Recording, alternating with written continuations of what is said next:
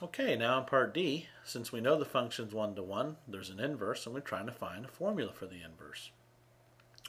So the strategy we had back in chapter 5 is we would write y equals f of x. We'd switch x and y.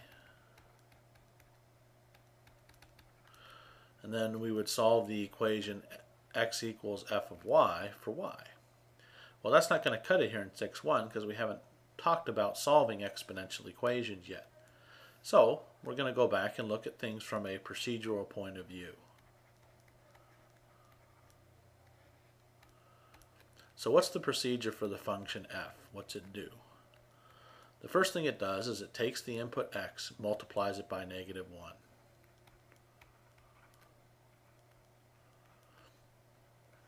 Once it does that, it takes that result and adds 1.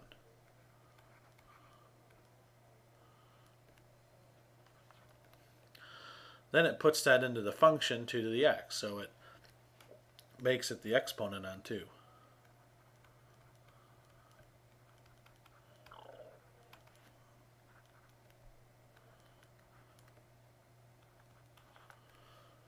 Then it multiplies that by -1.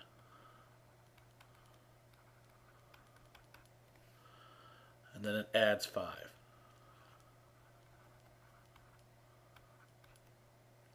So what's the procedure for the inverse going to be? Well, I'm going to reverse each step, and I'm going to reverse the order in which I do it. So once again, think of putting on socks, then putting on shoes. To reverse that process, you're going to take off the shoes and then take off the socks. So for the inverse, what's it going to look like? Well, instead of adding 5, I'm going to subtract 5. Instead of multiplying by -1, I'm going to divide by -1. What's the opposite of making it the exponent on 2? Well, that's taking log base 2.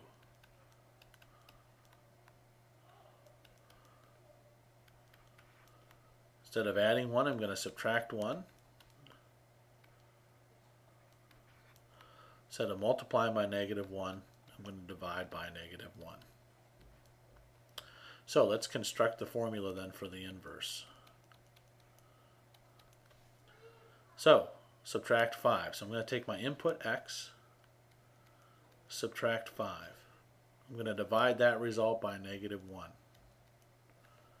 I'm going to take log base 2 of it. Then I'm going to subtract 1. Then I'm going to divide that by -1. So there's some simplification to do. I'm working on the outside here to simplify, dividing by -1. I could divide this by -1, divide that by -1. I'm going to get 1 minus log base 2 of, and then the same thing happens in here. Dividing by the -1 is going to reverse that subtraction. So I claim that this, in fact, is the inverse function. Okay, so how do I check it out? We're going to check it out using function composition. Okay, so let's check using function composition. So if these really are inverses, when I plug them into each other, I should just get back my original input x. So let's start this way. I want f inverse of f of x. So that's f inverse of 5 minus 2 to the minus x plus 1. Alright, so that means everywhere I see an x in my formula for the inverse, which is only at one place, I have to replace it with that expression. So anytime you replace things in algebra, it's best to do it using parentheses so you're going to avoid some common mistakes. So I'll give myself some room here. Okay, so I want 1 minus log base 2 of 5 minus this thing.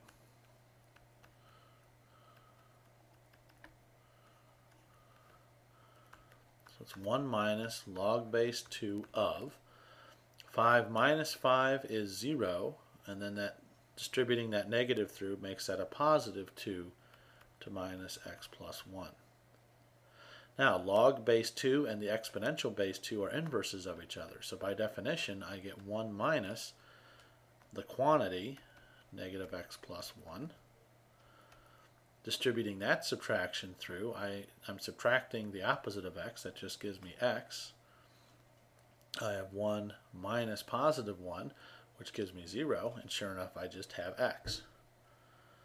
Now, we need to check that this is valid for everything in the domain of the function f. We mentioned the domain of the function f was all real numbers, and this will work for all real numbers. Okay, now we check the other way. Let's look at f composed with f inverse.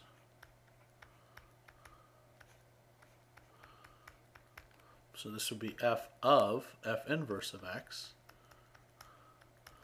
which would be f of 1 minus log base 2 of 5 minus x. And so this is where we're going to have some domain issues here, potentially, because when I substitute this in, the domain of the f inverse, well, the 5 minus x has to be bigger than 0 for the log to make sense, which means 5 has to be bigger than x, or in other words, x has to be less than 5. So this is minus infinity to 5. Now, once again, this is the range of the original function, so the fact that the domains in the range are matching up is good, but we need to make sure that everything we do from this point on is valid for x is less than 5. So let's toss this in then to the formula I have for f of x. Once again, I'm going to give myself some room.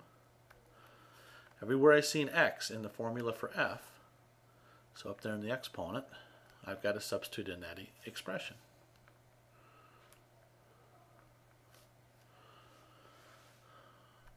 So it's 5 minus 2 to the negative quantity, 1 minus log base 2 of 5 minus x, and plus 1.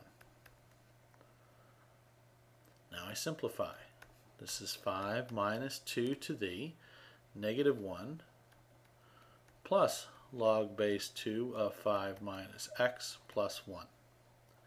The negative 1 and the positive 1 cancel each other out, and I get 5 minus 2 to the log base 2 of 5 minus x. So once again, by definition, the exponential function 2 to the x and the logarithm base 2 are inverse functions. So these undo each other, and I'm just left with 5 minus the quantity 5 minus x. Distributing the negative through, sure enough, I get x, same as before. So we double check to see if there's anything I'm doing that wouldn't work for x less than 5, and we see the only restriction at this point is the logarithm, which I've already taken care of. All right? So we've checked our answer using function composition, and that'll do it for checkpoint quiz 6.1.